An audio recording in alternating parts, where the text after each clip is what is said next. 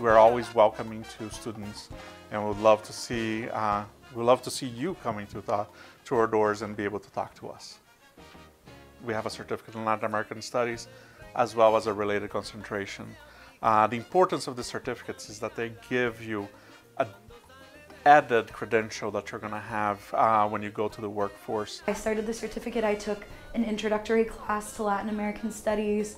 Now I've gone on to take classes like Caribbean history. I'm taking Quechua right now.